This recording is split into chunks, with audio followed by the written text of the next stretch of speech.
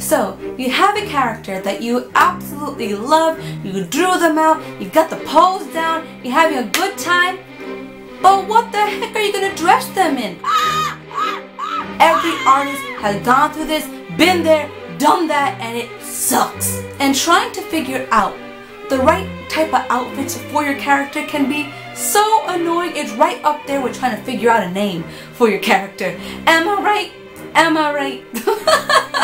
Don't worry guys, my name is Lizbeth. I'm a published author here in America, and today my YouTube babies, hashtag love my babies, I'm going to show you guys some super useful hacks, tips, and techniques for coming up with awesome outfits that will not just suit the characters you are drawing, but will also suit the world you are creating for your characters. So be sure to get some paper, pencils, pens, drawing paper, anything you need to take notes and maybe even sketch along with me, because I have a lot to share guys, and please stay to the very end, not just because I have lots of info that I don't want you guys to miss, but at the end of this video I'm going to be sharing some artwork that you guys drew.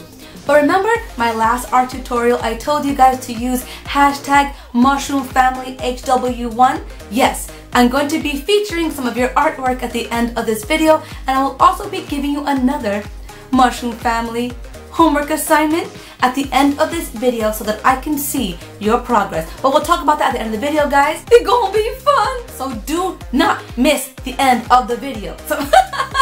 So without further ado, let's get started. Number 1, try to keep the outfits you create for your characters timeless. This is something I want you guys to keep in mind as you watch this entire video. Now, what do I mean by timeless? Very important.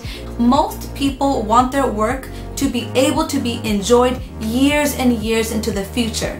And in order to really do that, you need to steer clear from things that will go out of style too soon.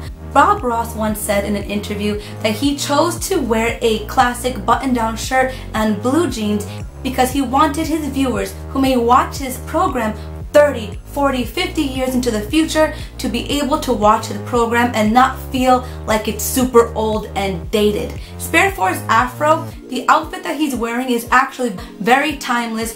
People still wear that outfit even now, so you can still watch the program and it still feels relevant and doesn't feel super dated. You know what I mean? Tadashi Ozawa once said in one of his how to draw books that to stay away from really trendy things because they're going to go out of style within 2, 3, 4, 5 years.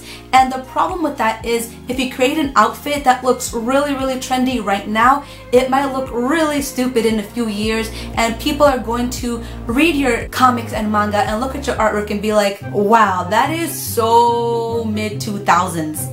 You know when you watch like a sci-fi movie and you're like, wow, this movie is so 80s. Look at their hair. Look at their outfits. Like, it's supposed to take place in the future, but they still gave them current trendy clothing. You know what I mean? Like, it's really 80s. Because the problem is, most people who create manga and comics and so on, they don't usually tell you what year the story is taking place in.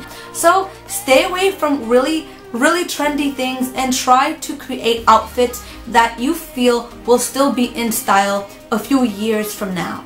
Now, if your story is meant to take place in 2018 or 2015-16, there are definitely outfits that you can give your characters that will definitely make you feel like it's taking place in that year. You know what I mean? If your story is taking place in medieval times, Victorian era, the 70s, the 90s, there are outfits that you can definitely draw your characters in that'll make us, the viewer, the reader, understand what year it takes place in.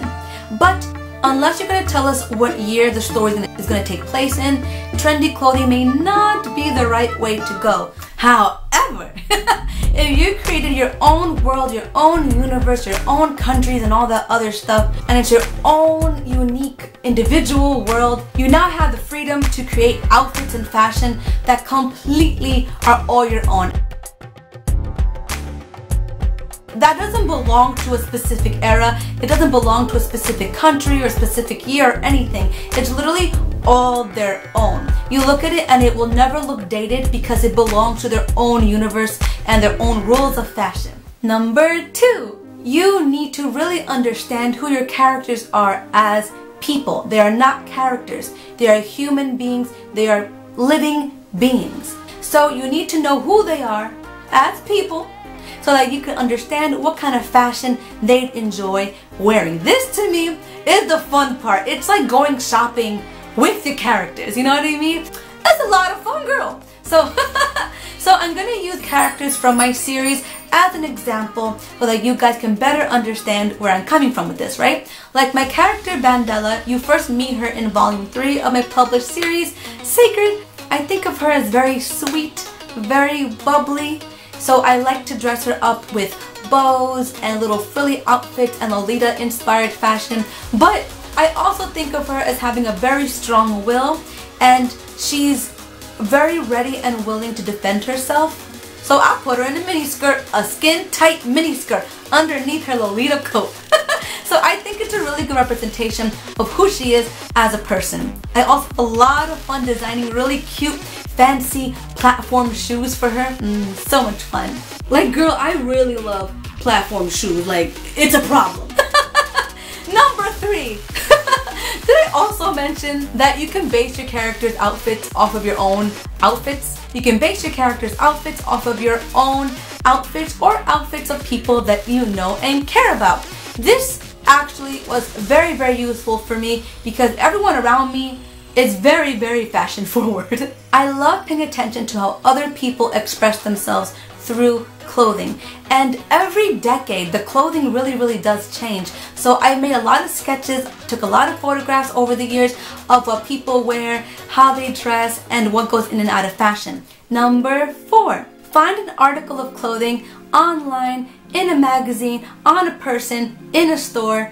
Really look at that, and if you feel that it suits one of your characters, draw your character in it and try to play around with different accessories, skirts, pants that can go with that one article of clothing. Like if you find like a little corset or something and you have a character that you think will look really cool in that corset, draw your character in that corset and maybe make a copy of it on like a regular photocopier, and on the copies start drawing accessories, sleeves, a big dress around it. Really play around with it, you know what I mean? And just see what goes with it. Get to know your characters and look for some inspiration out there, because we're not all fashion designers, you know what I mean? But there's a lot of people who are and they have photos of their designs online and in catalogs, magazines, and even in the store. Don't be afraid to take pictures of fashion in the store. When you're there, you're like, chicken, take your pictures. You know, go home and make some sketches.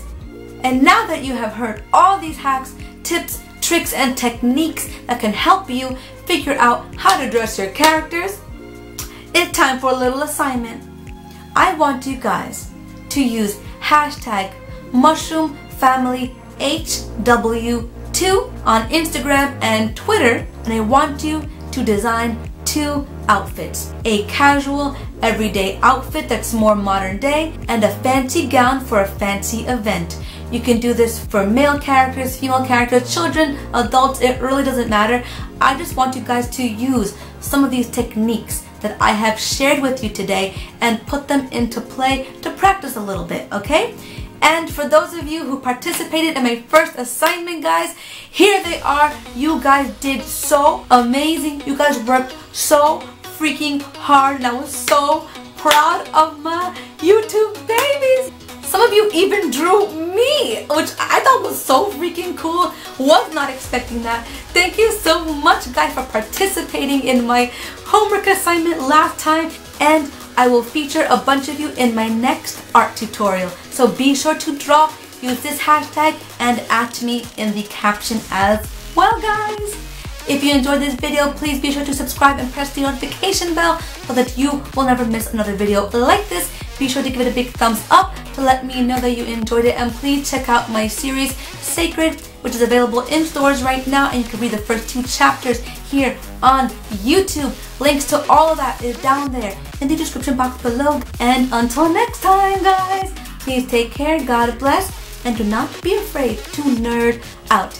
Take care, guys. Bye.